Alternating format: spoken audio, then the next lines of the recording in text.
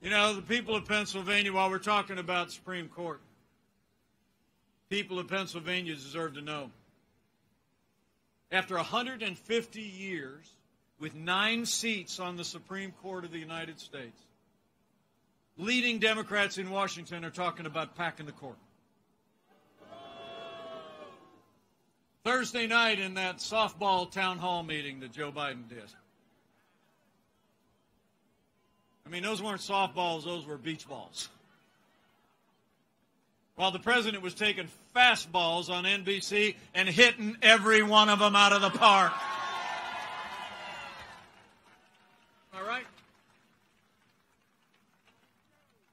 Anyway, Joe Biden the other night, he actually said, quote, I'm open to considering packing the court after the Senate gets done voting on Judge Barrett.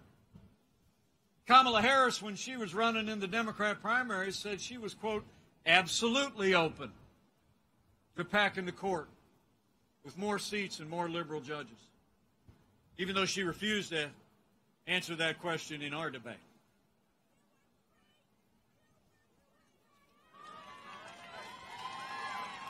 Thank you.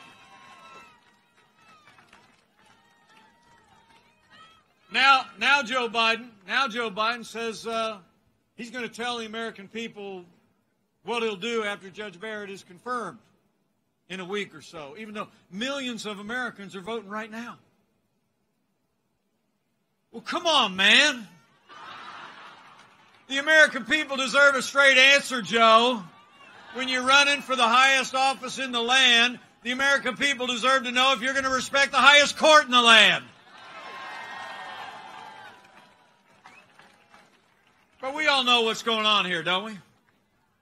I mean, I was born in the morning, but not yesterday morning. I mean, they're not answering the question because we already know the answer. Joe Biden, Kamala Harris, and the Democrats are going to pack the court with liberal activist judges if they win this election. But we're not going to let it happen. We're going to re-elect a Republican majority in the Senate, and we're going to re-elect President Donald Trump for 4 more years.